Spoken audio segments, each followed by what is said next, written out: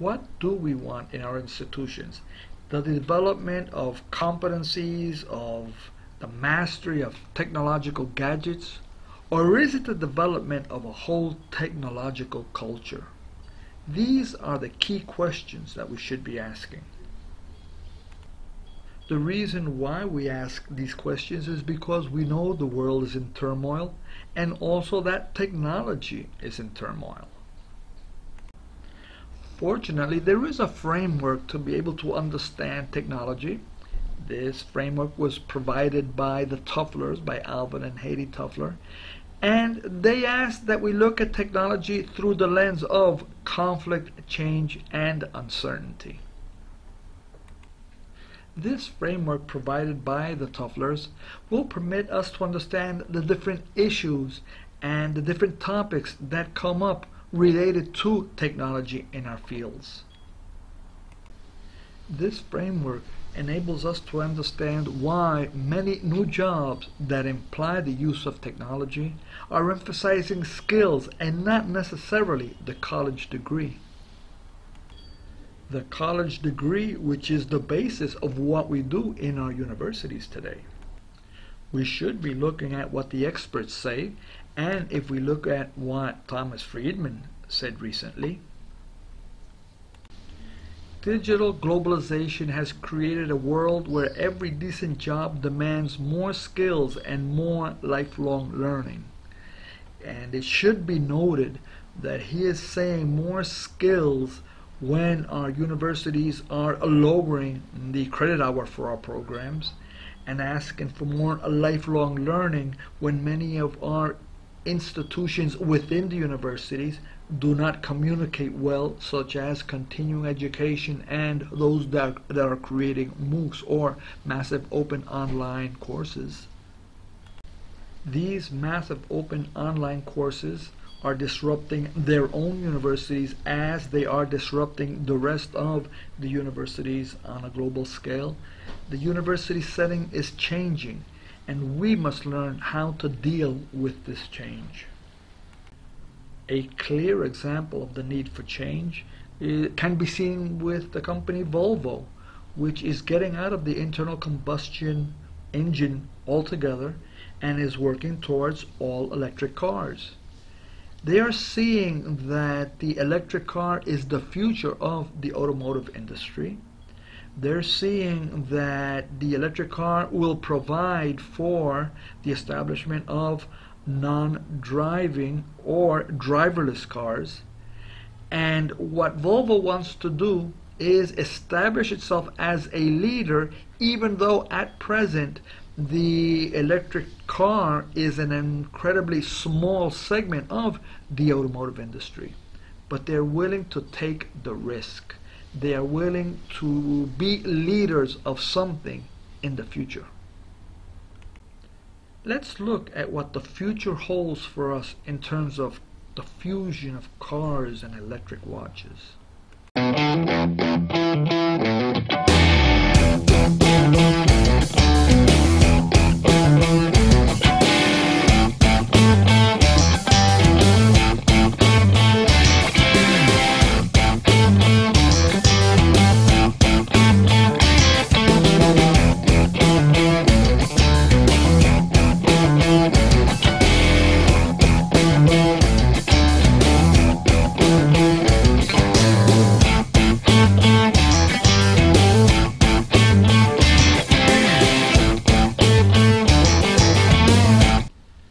The concept of electric cars is not new. In fact, we saw this in a film from the 1990s.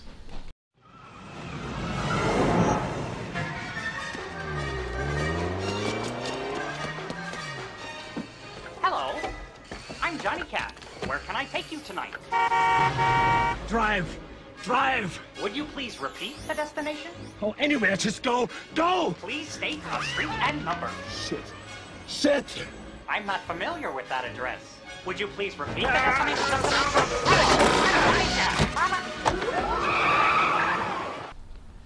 To understand the essence of the conflict, change, and uncertainty that we're seeing in technology, we should be looking at the Intel chip.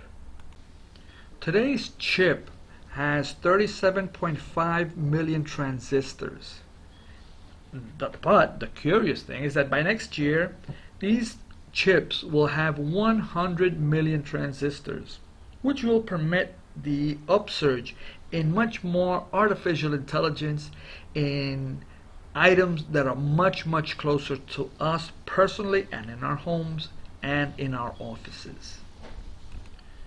The mere fact that this hard drive, a 20 megabyte hard drive from the 60s and 70s, looks almost ridiculous to us when we have gigabyte USBs in our pocket, just goes to show how much IT and IT power has gone in recent years. But to understand technologies, it is important to understand innovation theory.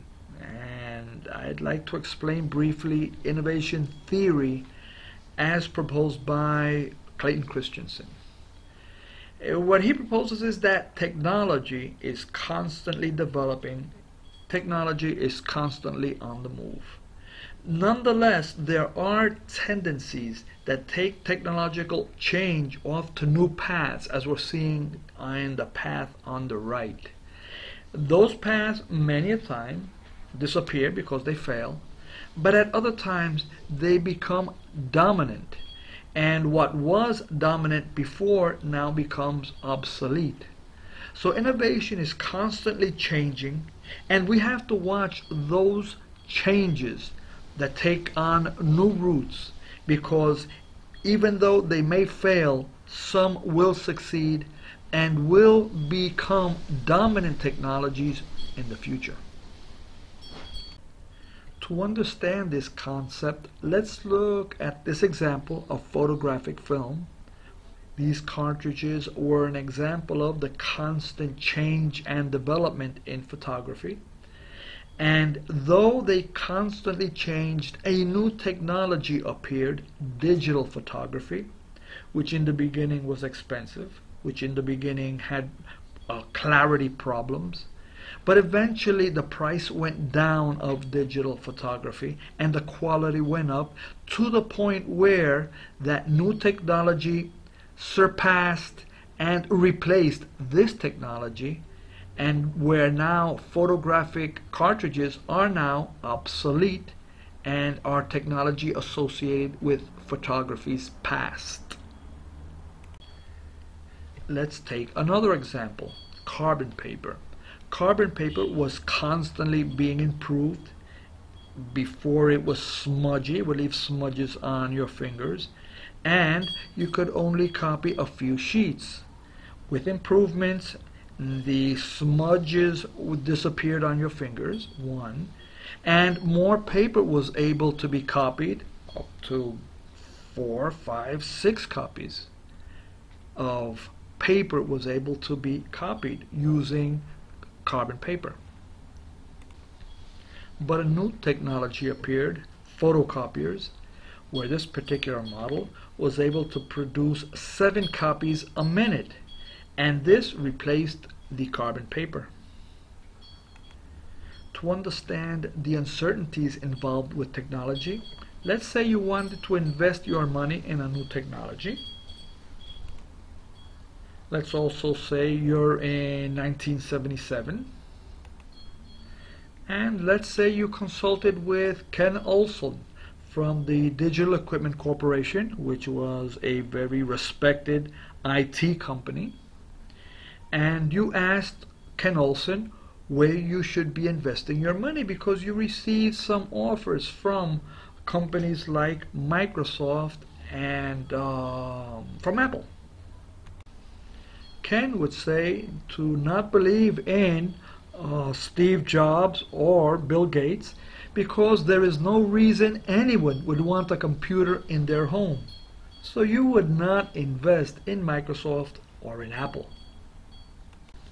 Let's look at technological change from another perspective. Let's look at it from the mobile platforms. As we know, the dominant players are Apple with the iPhone and Google with the Android. On the other hand, we have companies such as Amazon, Facebook, and Microsoft, which are IT powerhouses.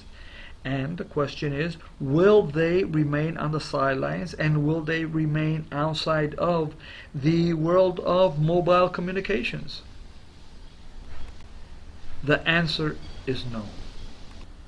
What we're seeing now is this theory of innovation acting out. On the one hand, you will find those technologies associated with cellular communications, those dominated by Google, those dominated by Apple, they will be undergoing incredible improvements. But on the other hand, you'll find other sources of innovation going outside the norm of today, and they hope to become the dominant technology of the future. Apple is hoping to better the cellular communications with augmented reality.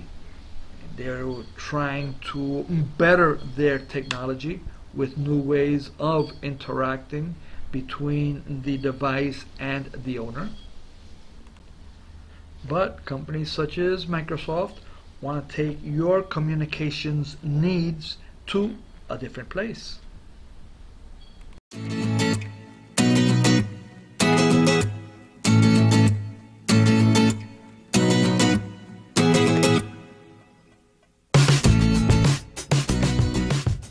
Okay, you probably have a smart device, a handheld computer that can run apps, connect to Wi-Fi and other devices, and take pictures and video. So, what are smart glasses?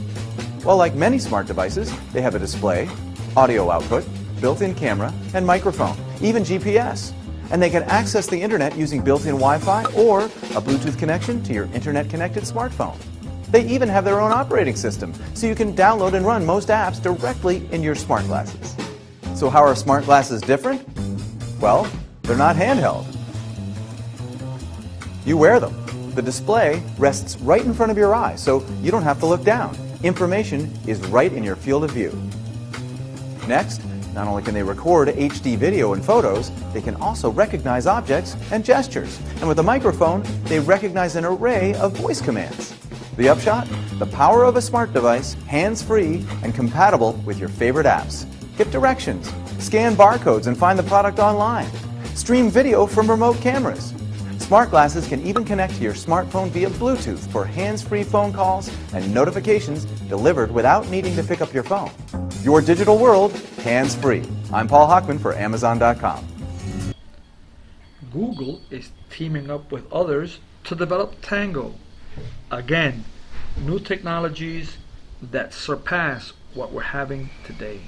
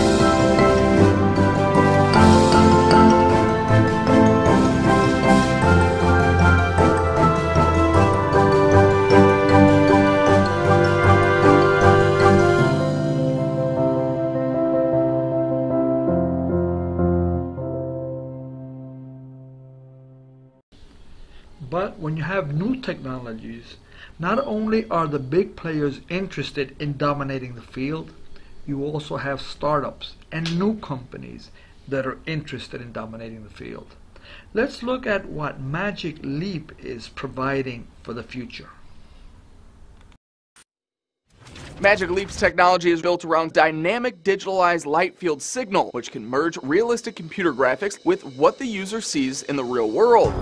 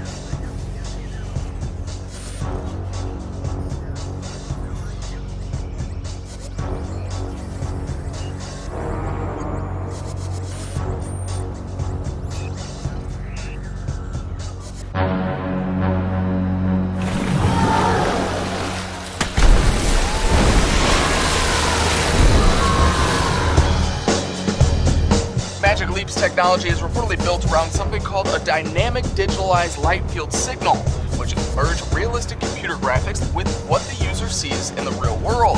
Augmented reality, basically, but the New York Times says it's more accurate than most. Magic Leap is better coordinated with how the human eye and brain process images, making the computer graphics feel and move more naturally. Rico says it involves a wearable projector that will track the user's eye.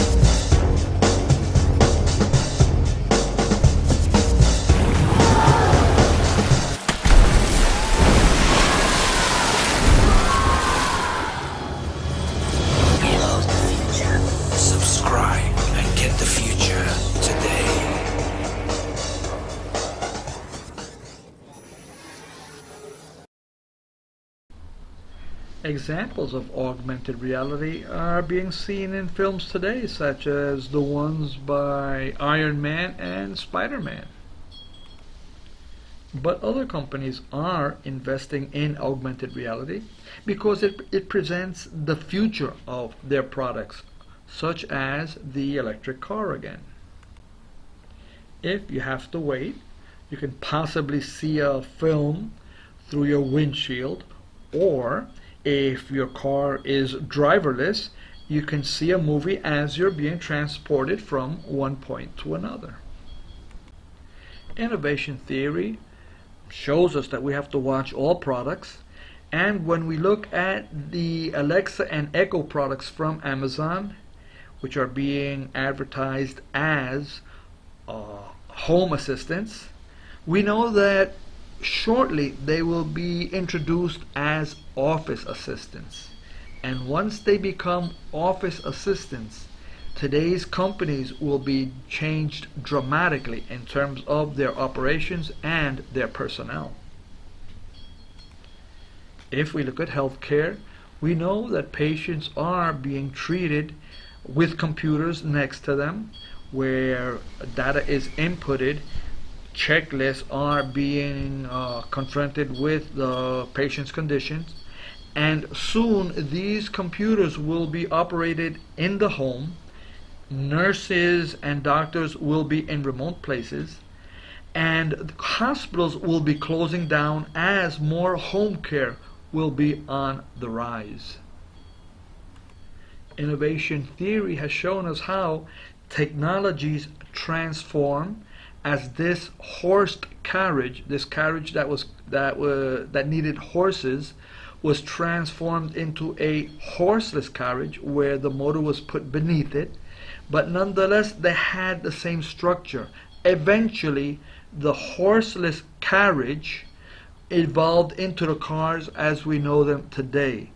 But technology takes on the form of the dominant technology until it transforms itself into something radically different. This principle we will see in the university sector. Today's universities, which were created for conditions of the 20th century, must be transformed in order to conform to the characteristics of the 21st century. Innovation theory tells us that distance education associated with the 21st century will have characteristics initially of the 20th century and of face-to-face education, but eventually it will evolve. Let's see how a distance education can transform the whole environment of university education. Distance learning courses are a useful, accessible and affordable way to gain a nationally recognised and respected qualification. There are a range of benefits of taking a distance learning qualification, including flexibility. With distance learning courses, students can complete the course anywhere, anytime and at their own pace, making learning more convenient for those with a busy lifestyle. Low cost. Online courses are generally less expensive than other further education courses, making learning more accessible to everyone. Learn while you work. Students can complete distance learning courses whilst working part or full-time, since they can choose when they wish to study. Working while studying offers a steady income, stability, and allows students to build up experience. Stay interested. With innovative, interactive resources, distance learning offers an engaging alternative to traditional learning methods. The Skills Network use video content, interactive games, and challenges to motivate students through their course. Over the last few years, the popularity of distance learning courses has grown remarkably. The Skills Network has met this demand by expanding its range of online distance learning courses for students wishing to gain new skills and improve their knowledge. Online distance learning platforms have taken great strides in enhancing learner experience. The Skills Network's online learning platform, Equal, is dedicated to providing engaging, exciting and informative resources that will help students learn and progress in their career. It's easy to enrol in one of our courses. Simply search for a course in the courses section on our website. Pay online using one of our payment options and receive your login details within 48 hours of payment. Or, if you are a paper-based learner, a member of the Skills Network will contact you to send your course out via the post. Then, all you need to do is work your way through the course with a dedicated remote tutor and customer service advisor on hand, and once the course is completed, you will be issued with your certificate. To learn more about the Skills Network and what we can offer, visit our website www.theskillsnetwork.com.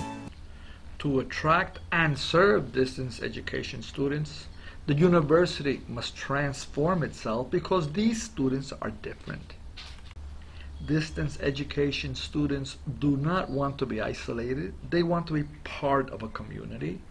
They will be very selective in terms of the institutions where they study, and they will be very critical of the experiences that are offered in these distance education programs. Also, they have an interest in competency-based education, the trend of the future. Competency-based education is a movement with varying characteristics. It's important for the institution to select where it is in this movement. Models vary from programs that are very similar to traditional education, and there are those competency-based programs which almost eliminate the institution of the university as we know it today. Whatever the model, competencies have to be carefully selected, and the best way to do it is with the collaboration of industry and society.